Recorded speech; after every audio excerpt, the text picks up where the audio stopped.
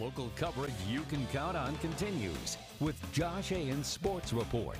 Sports coverage you can count on. This coming Monday, girls' high school basketball teams are going to tip off their first practice of the season per the IHSAA. And while you haven't exactly heard this young woman's name called on the highlight zone yet, oh, you definitely will. Janaea Cooper is a 9th grader at Snider. And yeah, the freshman is yet to play a game in high school, but she's already gotten scholarship offers from a handful of Division I programs. Sports director Glenn Marini stopped by Snider's open gym recently, and he's got the story on the 5'11 freshman whose talent is the talk of the town. She's a gym rat. She just works every day. I kind of compare her to Jordan Poole. You got to kick her out of the gym just to make her get some rest. Good job, Janaea! Because that's all she wants to do is play basketball.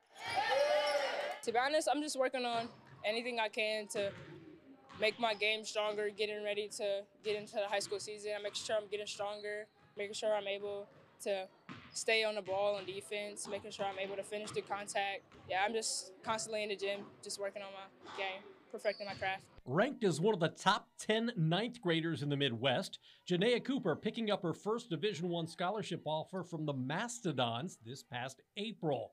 She's also got offers from Dayton and a handful of MAC and Horizon League programs, all before she takes the court for her first game in high school. They like my athleticism and they like my personality. To be honest, all I can do is just play. You never know what they're looking at. They don't tell you or anything. You just got to play your game and just play how you know to play basketball.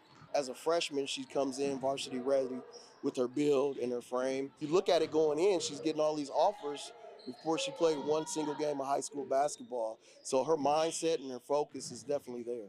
I say my strong suit. I'm very athletic, so I can jump over my defenders, and I can also shoot. I got a bit of a mid-range game, three-point. It's just all 3 levels of scoring. Biggest thing is her attitude and personality. Like she's so carefree, loving, good kid, comes from a good family, and she's easy to get along with.